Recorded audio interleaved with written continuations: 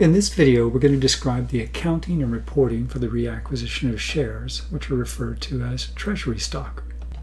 Corporations reacquire shares for a variety of reasons. One, it provides tax-efficient distributions of cash to shareholders.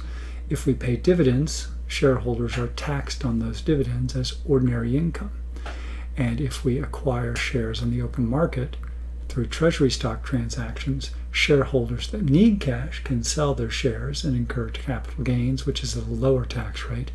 And shareholders that don't want the tax burden hang on to their shares and will see their shares increase in value.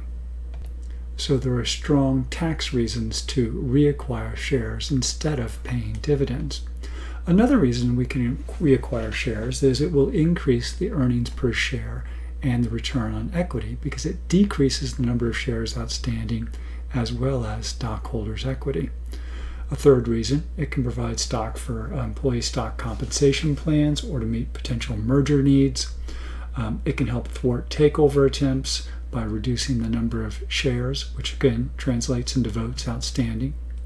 There are two acceptable methods for accounting for treasury stock. One is the cost method, which is more widely used, and the other one is the par value or stated value method.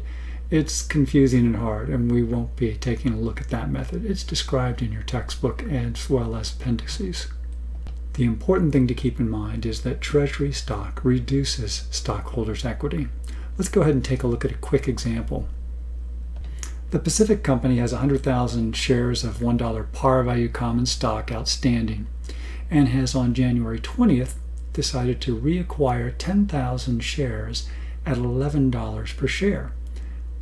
If we want to look at a financial perspective and from a what's happening perspective, essentially we're reducing our cash and common stock outstanding. But rather than debiting common stock, accountants like to keep some job security, so we make it a bit more complex, and instead we debit a contra account called treasury stock. And again, treasury stock reduces stockholders' equity, as we can see on this balance sheet.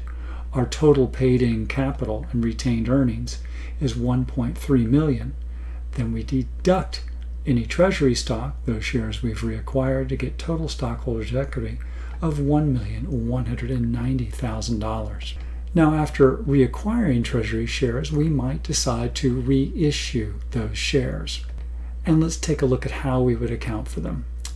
We can account for them if we've reissued them above cost, and we'll consider how to account for them if we reissue them below cost. One of the important things to remember is both of these transactions will increase our assets as we receive cash or other assets, as well as increase stockholders' equity. A quick example, so we reissue or resell shares of treasury stock above cost. So we acquire 10,000 shares at $11 per share, and now we're going to sell 1,000 of these shares at $15 per share. What's our journal entry? We've got $15,000 in cash. The treasury stock is on our books at $11,000 because it's 1,000 shares, 11 apiece. Debits don't equal credits, so we credit additional paid-in capital from treasury stock. And we're going to keep an eye on that $4,000 balance. Now, what if we sell an additional 1,000 shares at $8 per share? How do we record that? Well, we've got $8,000 in cash. And of course, we need to remove the treasury stock from our books, which was $11,000. Debits don't equal credits. So now we debit paid-in capital from treasury stock. What's important to keep in mind is we cannot have a debit balance in paid-in capital from treasury stock. So we'll see we can't have any more than $1,000 debits to our paid-in capital treasury stock account, which of course means we're going to have one more sell. We're going to sell 1,000 shares at $8 a piece on April 10th. What's our journal entry? Well, the easy parts of that, we got $8,000 in cash. We need to take the treasury stock off our books, and remember it was required $11 per share. Debits don't equal credits. We can remove the additional $1,000 from paid-in capital from treasury stock, but we still don't have debits equaling credits, so we reduce stockholders' equity by debiting retained earnings for $2,000. Let's go ahead now and walk through some more detailed problems. We're told that the Joe Dumars Company has outstanding 40,000 shares of $5 par value common stock, which had been issued at $30 a share. And then Dumars entered into the following transactions and were asked to prepare the journal entries. We're told that he repurchased 5,000 Treasury shares at $45 per share. So we know that cash will go down by $225,000, and we will reduce stockholders' equity by recording a debit to Treasury stock, which again is a contra equity account for $225,000. And number two, then, we resold 2,000 shares of the Treasury stock at $49 per share. So again, this is higher than our initial cost. We are going to get $98,000 in cash. That's 2,000 shares at $49 a share. And of course, we need to remove 2,000 shares of Treasury stock from our books. And those are on our books at $45 a share. So we credit Treasury stock for $90,000. Debits don't equal credits. So we have additional paid-in capital from Treasury stock of $8,000 difference. And we'll just post that to our Treasury stock T account. Transaction 3, we resell 5,000 of those shares at $40 a piece, so this time below cost. Once again, we need to record the cash that we've received.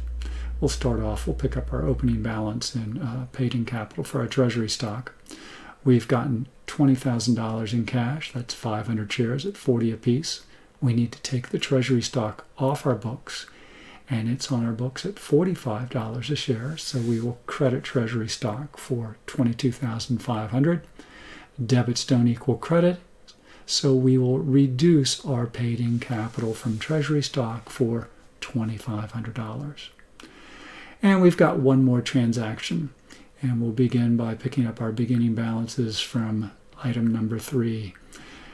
We are told in 4 that we resold 1,000 more shares at $30 per share. So we're going to end up getting cash. We debit cash for $30,000. We need to remove 1,000 shares of Treasury stock from our books. And recall, we had purchased them. They're on our books at $45 a share. So we're going to credit Treasury stock for $45,000. Now, we only have an additional $5,500 that we can debit to additional paid-in capital for Treasury stock. So we'll debit paid-in capital from Treasury stock for that $5,500 to take that balance down to 0. And again, it can't have a debit balance. Debits don't equal credits.